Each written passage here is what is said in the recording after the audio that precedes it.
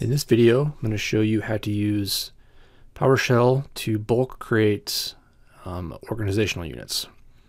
This is useful if you are building out a new domain, migrating or merging domains with another one, and you need to quickly create a bunch of OUs. I use this a lot for creating lab environments or moving from one domain to another, just building out a similar structure. So I will link to this script. It's a simple script. I'll link to it in the video notes. It's on my website, and you can just copy and paste it into your PowerShell. But first, let me show you. I've got a brand new domain. It's a 2022 new domain. It's fresh installed. There's nothing in it, no OUs, no users. And I want to recreate. Let me flip over to my other domain. I want to recreate this OU structure. I've got 80 pro computers, groups, servers, users, and then under users I got a bunch of OUs. So I want to recreate this so I can then import the users from this domain into the new domain and import them into these same OUs. So the first thing I need to do is set up a CSV file.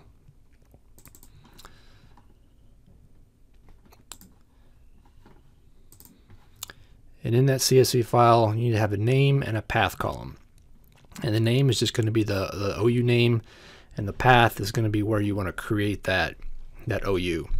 So you can see here, I want to create 80 users, basically this 80 pro computers, groups, servers, and users in the root of the domain. So to find that root domain, the path is the distinguished name. So to find that, so if I want to create OUs in this, right under this domain, you need to grab the distinguished name. And that can be found by going to the attribute editor and then distinguished name. And you can just copy and paste this. But keep in mind, this is the source domain. So the destination domain may be different. And in my case, it's a different domain, so it's 82. And just to show you that, let me flip over to the other domain, and then I look at the path on the root here. You can see it's right there, it's 82, but if I go to properties, attribute editor, and then I could copy the path from here. This is the distinguished name. Oops, let's see. So I'm going to do that for all of the OUs I want to create in the root of the domain. So I'll pause that and I'll create those, and then I'll come back.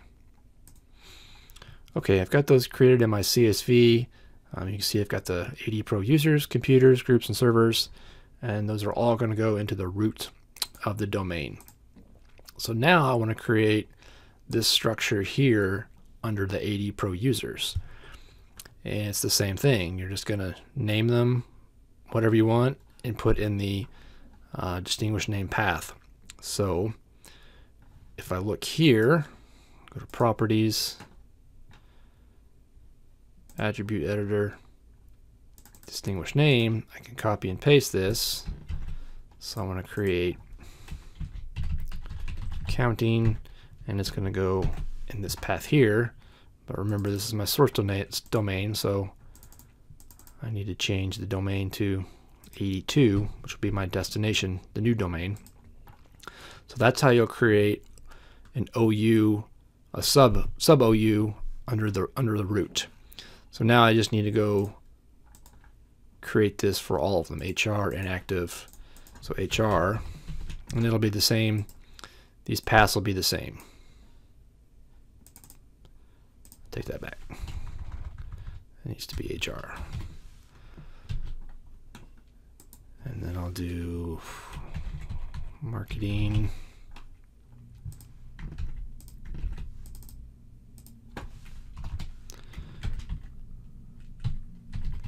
So I'll pause this and I'll go create the rest of these, and then we'll use this CSV to import these with PowerShell into the new domain. I just noticed I made an error. So I'm not importing these into the accounting OU because they don't exist. I want to import these into the to this path. So I need to remove the name of the folder there. So I made an error. So I'm creating these HR, marketing, inactive in or under the root folder AD Pro users. So I should have right-clicked properties, attribute editor, and got the path right there. So now all of these, and again, changing this to my source domain. And then for every folder, it'll be the same path because all of these will import under AD Pro users. Okay, got all that filled out, and you do the same thing for computers. So if you got a bunch of OUs under computers, all you got to do is grab, and say you want to recreate, accounting, HR, IT, police, into a new domain, or just bulk create them. Just grab this root path.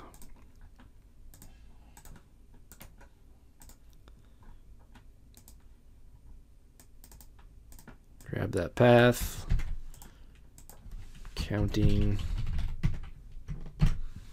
Now accounting will be created under the AD Pro computers. So you can add as many subfolders and as you want, but just to keep this short, this is good enough for this example.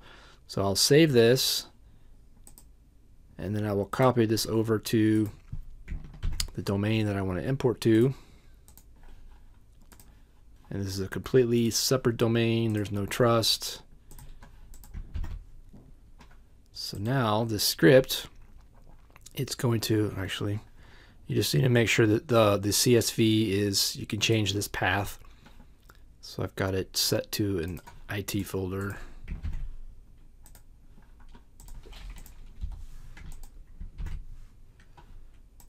So now the CSV file is in this path, and you can change that.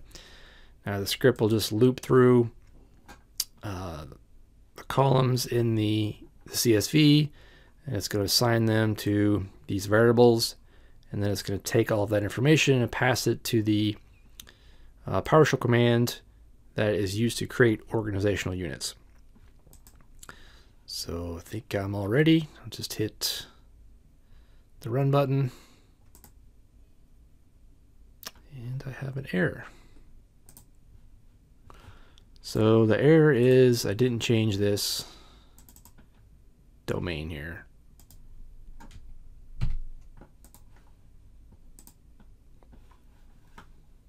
So I fixed the domain in the CSV, I ran it again, and it just gives me a bunch of errors here that, a lot of the OUs already exist, so no problem. It'll just keep going and create the ones that doesn't exist. So now if I go into the new domain, refresh, you can see it's created all of the OUs from the CSV, and there's AD Pro users. Now I've got accounting, I've got the same OU structure from my source domain. So that's it. That's how you use PowerShell to create bulk OUs. Again, I will put notes, a link to this in the video notes. There's not much you need to change other than just this path, and make sure you set up the CSV file.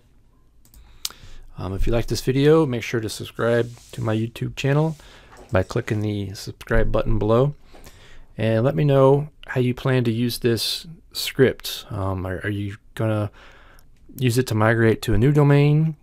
Are you using it to merge with another company? I'm just curious on how you plan on using this, so let me know by leaving a comment below.